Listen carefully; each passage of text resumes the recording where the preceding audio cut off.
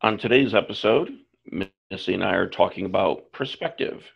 Ladies and gentlemen, please take your seats. The show is about to begin.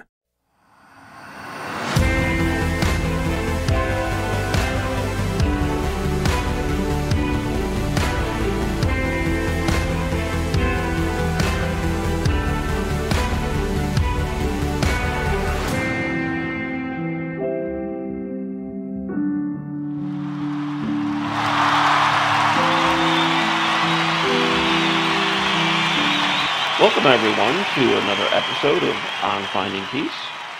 And Missy and I join you to talk about life tips on ways that we can live daily toward our inner peace and happiness.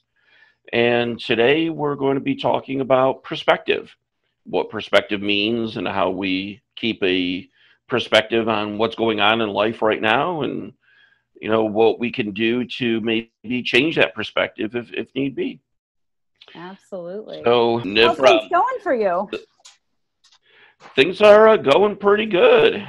We're still living under certain regulations for this wonderful COVID that's still with us. So there's still a lot going on with that, and but I think we're coping with and living in this new normal. How about with you? Well, we're finally in our new house. I don't know if you're watching this on YouTube, you can see the background has changed a little bit. It's still kind of still have the same color paint, but super excited. It's been a very overwhelming and long process, but we are in and we're super excited. So there's still boxes in the background, but we're getting there. So I feel really good about that. Awesome. Now, I think newness brings with it that excitement and challenge. Absolutely. And, I'm grateful. I'm super grateful that we're here because even though we've had some, ups and downs along the road, it's like, it's worth it. It was totally worth the whole trip because we learned so much. We learned patience, we learned understanding, and we learned how good we are as a team together. So it's been pretty amazing. Yeah. Yeah. Yeah, because sometimes that can bring out the worst in people instead of the best in people. So I will tell you, we learned we both hate couch shopping. He's like, no, not this one, not this one. And he's just like, I love you. Thank you, God, for picking a couch finally. But yeah, he's got a lot of patience. Well, I can't even imagine. In my life, I have moved often, but I have never had to pack an entire house. Oh, yeah. So I don't know what that's like. I don't know if I want to know what that's like. It really wasn't that bad. I mean, I don't feel like honestly, I kind of, like I said, I did it over a 6-month process. So he would go, babe, where's the banana holder? And I'd go, I packed it. What do we need to keep the banana holder out for? We're moving, so it can be gone for 6 months. So, yeah, I'm sure he found that interesting. But, yeah, I didn't want to feel rushed. I didn't want to feel around for 6 months. Yeah, I just didn't want to feel like pressured to get it all done so fast. Come on, girls. Yeah. And that's probably the key. If you have that ability to pre-plan it, do it at a workable pace so that you're not overdoing it and overstressing. And yeah, absolutely. And I love it because it's like you really can get analysis paralysis, is where you're like, oh my gosh, there's just so much to do. I don't know what to do. I'm not going to do anything. And definitely just by kind of doing a little bit at a time and what's the next logical step and following through that way really can change the perspective of how you're working through something, whatever the circumstances. Nice way to weave in the topic. I know, right?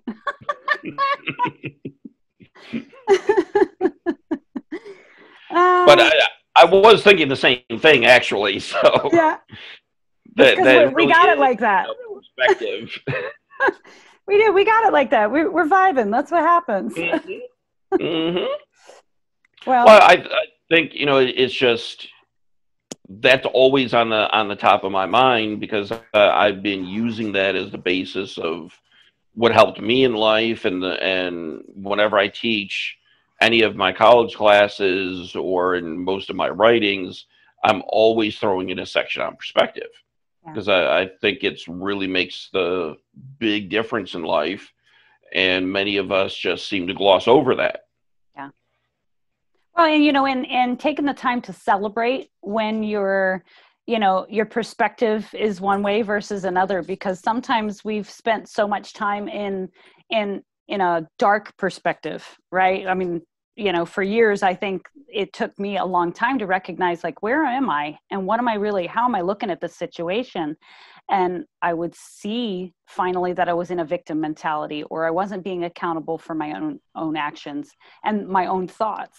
And so in moving forward in growth, I was able to question, what is this for? How can I learn from it? And it's changed the way that I look at things, because now I know it's a gift. I know no matter what happens, if the closing gets pushed off, well, there must have been some reason. And I'm telling you, like, my closing got pushed back 30, it was 45 days to begin with. They got pushed back to 60 days for a circumstance that, wasn't related to myself, but I was like, okay, well, no big deal. Well, now the interest rates have dropped and I'm at, a 3% interest rate and locked in.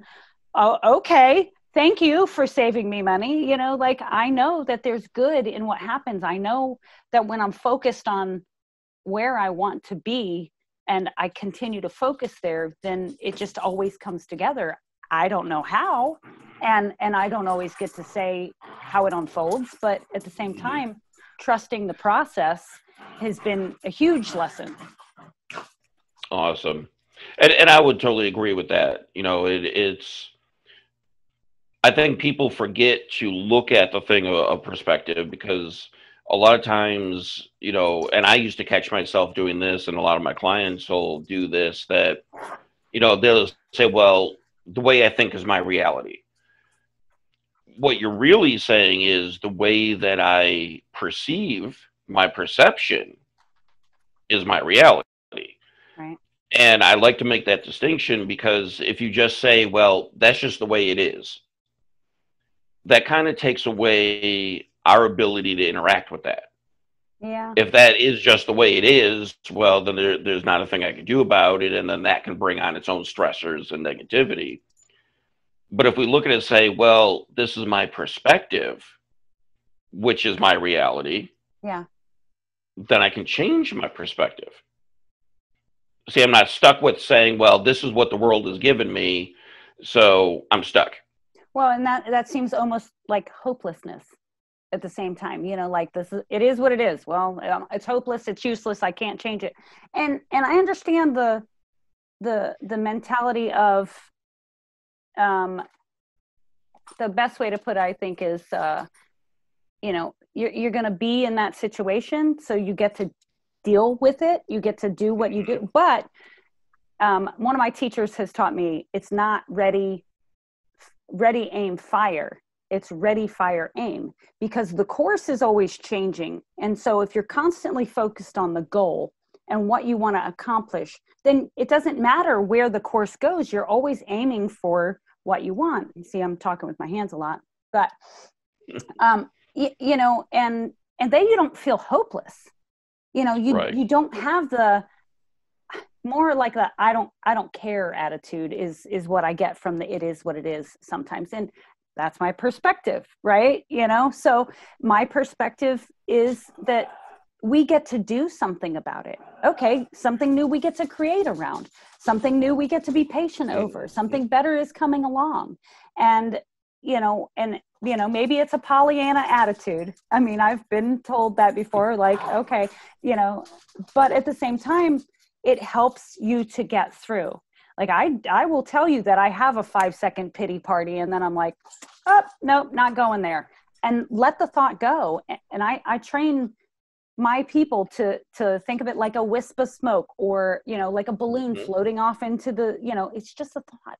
You are not your thoughts. You don't have to, take it to dinner, invite it to live with you. You get to just go, oh yeah, peace out. That was cool. Bye. Yep. Because it's trying to teach you something. Well, and that's, I think what trips up a lot of us is that we believe our thoughts. Yeah. And that's part of what makes our perspective is, how I believe my thoughts helps me to see how things are on the outside, and that becomes my reality. But one of the things that I share with my clients is, why are we believing all of our thoughts? Mm. And a lot of times they'll say, well, because it's our thought. Well, one is we have to remember that we're the creators of our thought. Yeah. So if we can create our thought, that means we can change our thought, we can delete our thought. But the other piece that I look at it as, so it's my thought, and I'm going to say, well, I'm ugly. That's my thought, so I must be ugly. But then I think back, when I was a kid, I used to think I was like Superman or Spider-Man. Yeah. That was my thought. I was Wonder Woman. There you go. And at least for me in Superman or Spider-Man, that thought was not a true reality. Yeah. I know. So, I broke a few ankles jumping off of wood piles. So you're right. You're right. Yep, I could never fly. No. I'm glad you didn't try to get in the line of any bullets. Yeah. But, couldn't fly, but that was my thought.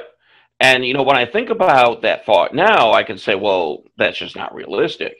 Yeah. But why, if I have the thought, I'm ugly, why do I jump at that and go, oh man, I'm so ugly, and then let that take me down? Yeah. Why all of a sudden is that thought true? Yeah. So, I think we need to really look at our thoughts in that way.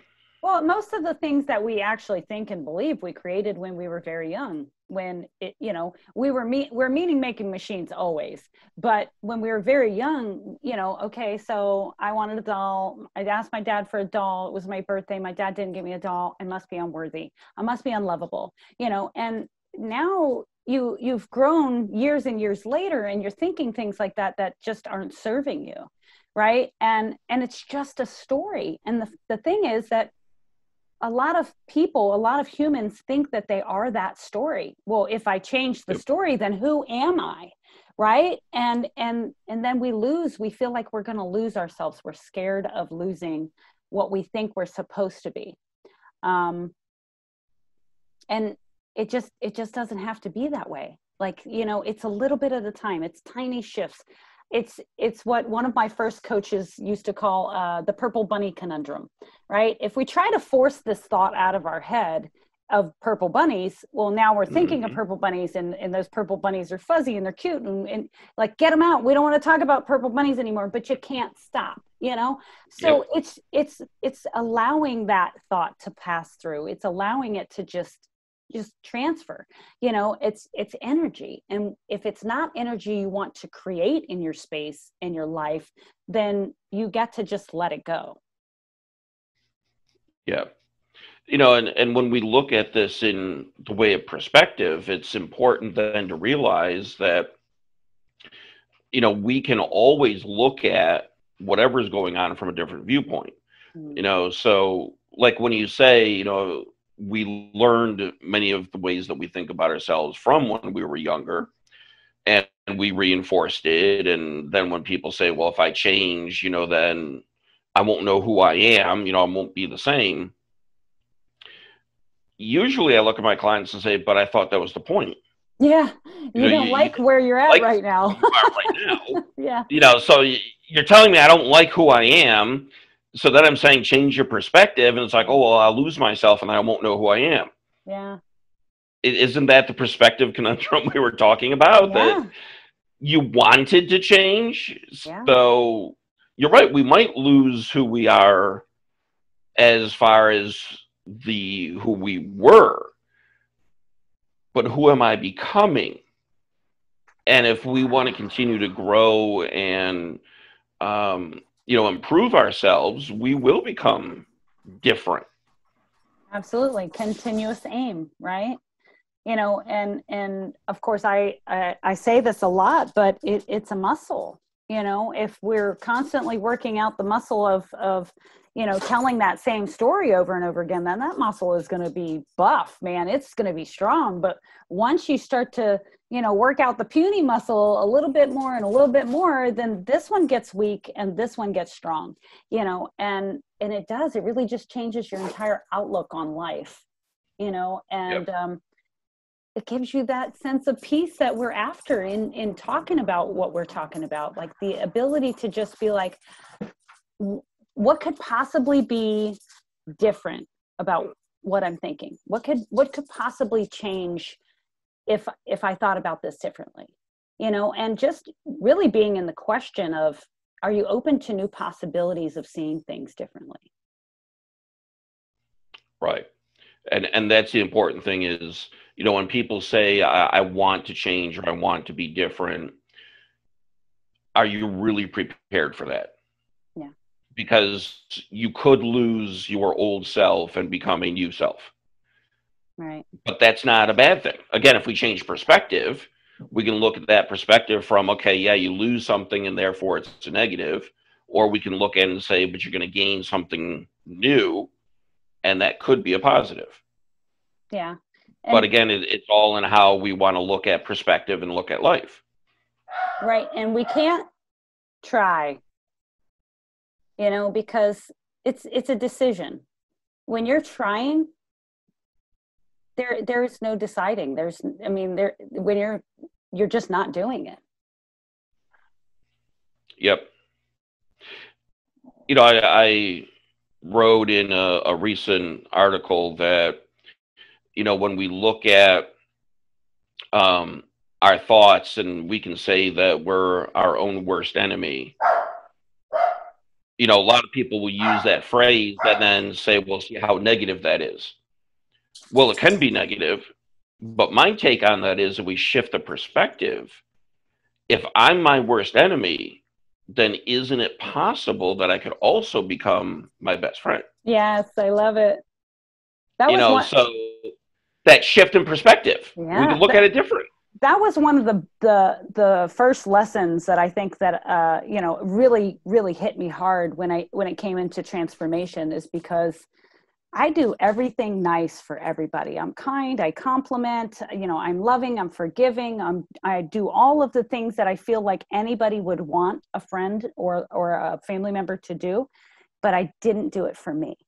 You know, so there was Mm, a definite struggle for self-love in my book, actually, the Phoenix program. In the very last chapter, I wrote a poem that just describes, you know, like I was in the ring constantly with myself. I was beating myself up over and over and over again. mm, And it was like, one day it was just like, wait a minute. I believe it was the Untethered Soul, where he says, if your internal voice was an external person, how long would you hang out with that person? And I was like, yeah, I had a few expletives for that person that I won't mention here, but I was like, girl, you got to go. And so I started to ignore the shitty committee and started to compliment myself and celebrate myself. And yeah, I even did affirmations until the affirmations didn't need to be faked. You know what I mean? Like, I yeah. said them because they didn't feel right. Initially, it didn't feel comfortable. But then as I said them more and more, it was like, oh, wait, I am beautiful. I am worthy. I am loving. I am caring. You know, I am all those things. And I didn't need affirmations anymore, because then I just knew I built the muscle up, Hmm. you know? So, but I love that you said that, because I think that there's so many people who are looking on the outside of themselves for love, companionship, and all those things, but they don't recognize that it starts with you. Yeah. And again, I think that's the key with the perspective. You know, and one of the quotes that I came across, and this has been attributed to a lot of different authors, so I really don't know who actually said it. But it's the quote that says, we do not see the world as it is, we see the world as we are. Oh, that is so good. Yeah, I love That's that. awesome. Yeah. And it When is I it. first found it. I can't remember where I found it. And like I say, it's been attributed to many different people, but it's really saying that, yeah, if you don't feel good about yourself, that's going to color the world around you. Oh yeah. Yeah, Yeah. So absolutely. how could I have such low self-esteem, self-respect, self-love, and then look out at the world and say, oh, it's a beautiful place? Right. You're You know, of course, right. I'm not going to do that. Yeah. And it will reflect us, and I know Hmm. we've had this conversation before, but I have to say that every circumstance is a lesson, right? Everything that you encounter is a lesson. And, if it really boils down to the metaphysical, there is no you, there's only me. So in the things that I witness in the world, if I spot it, I got it. If I'm like, oh, that guy was mean, well, I must be being mean somewhere. So I get to clean that up. I get to fix it, because I Hmm. couldn't have people like that in my space if I wasn't first that myself, Right. you know? And what I loved with that quote too is that it gives me then hope, because if I am only seeing the negative in the world, then that must mean there's a lot of negative in me, which then means I can change that. Yeah. You know, I can't change the world. You know, Yeah. when we talk about this virus and all the other stuff that's going on in society right now, Yeah. I don't have that ability to change any of that. Not me myself, but I can change my interior. And when that interior changes, then I'm going to be able to see all of this stuff on the outside from a whole different perspective. Well, what if, and I say this in perspective, what if in healing yourself based on what you're perceiving, you're healing the rest of us because we're all connected? Ooh. So that's the Now way we're that getting into philosophy and yeah. metaphysical. Yeah, exactly. The metaphysical, because that's the way I see it. The greater good for me to do the things that I'm doing, the work that I get to do in this life, and healing the self-love. I know I'm healing it for you, for all of our listeners, for my family, for my children. I know that they're coming a step up because I get to figure out, and I'm figuring out more and more each day, how to grow and how to heal the things that I've had to deal with, doing karma, the law of mentalism, things like that, and the ripple effect is real. Like, to me, we have no idea how many listeners that we actually have and whose lives we're touching, and the ability that we have to just open up and share our hearts and have that little change for them, that little change in perspective could give them a whole Hmm. new meaning of life. you Yep. know I quick story to share. Um, at one point in my life, I was suicidal, and I prayed. I was like, God, please help me, help me, help me. What am I going to do? I'm so miserable. Like, I was just in a very dark place. And all of a Hmm. sudden, I get a phone call from a gentleman. I used to be an ordained minister, and this gentleman reaching out to me on social media, and I kept blowing him off like, I don't know what you want. Stop bothering me. Well, I finally responded, and he said to me that he was thinking of, taking his life. And I'm going to tell you that I picked up the phone immediately, and I spoke life into this gentleman for 3 hours. And even though it was 3 hours, like, it was life changing, not only for him, but for me as well. And that was the perspective shift I needed. It was the prayer answered for me, even though, I mean, thankfully, I feel like I've done something for him as well. That's, sounds a little selfish, but at the same time, he was exactly what I needed. And that's the, gratefulness that I have from that moment. I know that was a Yeah. little dark, but like, that's how effective that I feel like the universe is. When you ask, you're getting an answer. It might not come in the form that you want it to, but you're always going to get the answer. Yeah. And, you know, in a perspective shift, I don't think that was dark at all. Okay, well, good. Because, well, just for my own, I don't feel, but at the same time, I don't want to darken the mood here. no, and I appreciate the sharing in that, you know, you look then at that other perspective and say, two lives were spared. Yeah. Yeah, You know, absolutely. and that's a good thing, because like you say, how many lives now has that person touched? Yes. And how many lives have you touched? So all of that occurs because of that one incident. Yeah. So I don't see that as, dark at all.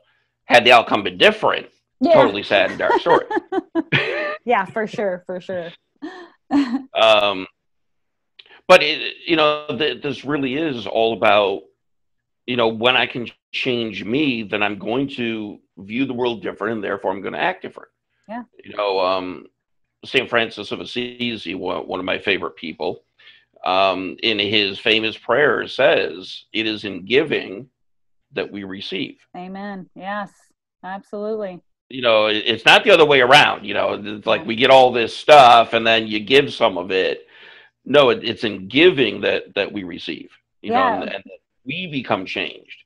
Because they're one and the same, and I always go back to you teach most what you need to know. And so whenever I have a client or a friend or a family member, anybody that comes to me asking, hey, can you help shift my perspective? I always tell them it's a gift for me. Like, please call me anytime, really, because it's not just for you, it's for me as well. And Yep. and it's the ability to look at that situation and learn as you're just letting the love flow through, basically, is the best way I can describe it. And it really does. It shifts your perspective when you know that's what you have to look forward to, and how you can help heal yourself at the same time as healing others. Mm-hmm.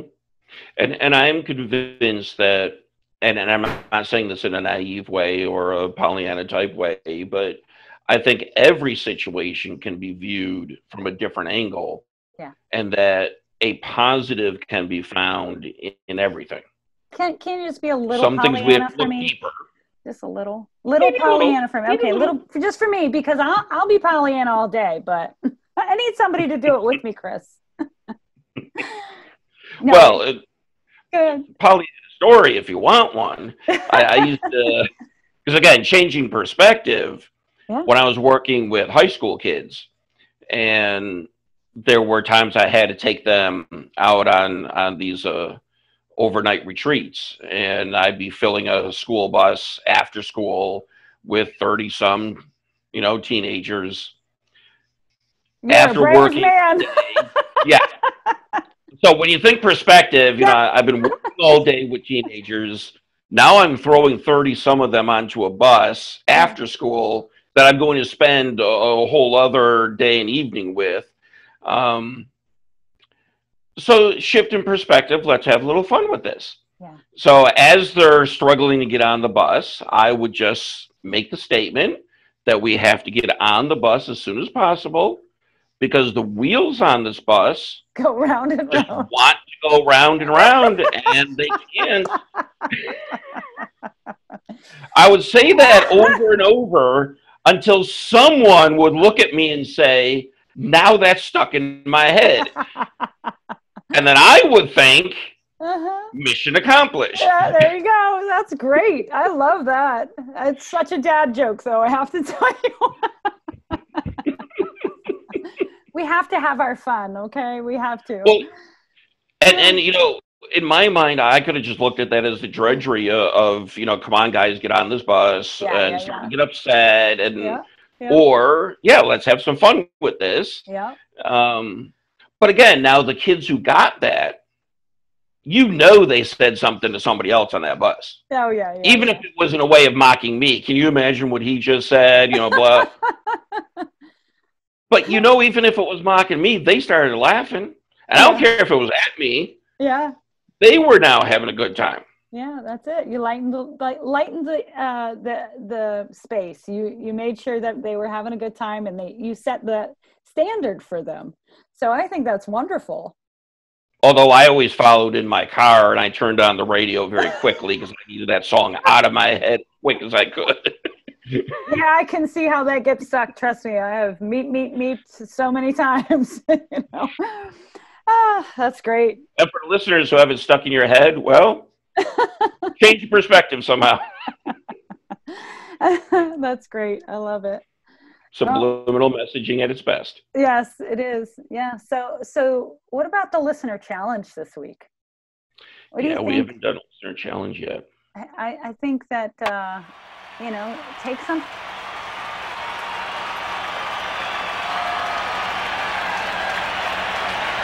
that you're really like struggling with, and ask how there could be a different possibility of how you can look at it. And make that your own personal challenge. You know, and practice being your own best friend for a week, Ooh. because that could be a double dipper for you. But I'm telling you, like, the one of the best lessons in my life I've learned is to be kind to myself. And it really does. It just shifts the entire perspective of life. Yep. Yeah. And we tend to forget that. We tend to be more patient and comforting with others than we are with ourselves. Yeah. And that's not right. Well, because we We should be with pro- ourselves the way we are with others. yeah. Yeah. That's good. I like that. I'm just going to not say what I was going to say, because Yeah, go ahead. Go ahead. no, it was just because it's like when we try to predict the outcome, we suffer, right? And so we think we should be further along. We compare ourselves to others. That perspective needs to die. Like, it just needs to go away, because we're not here to suffer. We're here to have fun. We're here to experience joy and laughter and be light and at peace, and that's the practice. Yep. Yep. So I totally agree. And if you need to do some subliminal songs in people's heads, then yeah, it's always a because blast to do that. it's sad right now that Disney is closed because that wonderful ride, It's a Small World. Oh no. After all, After all, it is a small world after all. Yeah, that so for all the here's listeners who are now angry at me for that one, yeah, that's definitely it sticks in your head, that one for sure. But well, I think that I was pretty good this week on perspective. yeah. So I think it's just important that we remember that we can change, the Yeah. perspective. We can change how we look at things, and we're not stuck with our thoughts or our feelings, but we can change them. Well, and it's always nice, I have to say, as one final thought, is it's always nice to have somebody who has a little bit different perspective than you do, because Yes. it gives you good conversation. It allows you to open up to new possibilities, and you can be comfortable sharing yourself with other people that way, so that you can see a newer and different way. Yep. Exactly. Yeah, And we need more of that in today's world, I think. I think so too. Yeah. Well, on All that right. note, thank you guys so much for listening. Yeah. Thank you, everybody. And we look forward to seeing what you give us on the listener challenge, and send that to our social medias or emails. That's on our websites. So just click below for our websites. And don't forget about Patreon. If you really like us, then try to support us, and definitely tell your friends all about our conversations. All right. Thanks so So much, enjoy Chris. your new house, Missy. Thank you. All right. We'll talk to you soon. All right.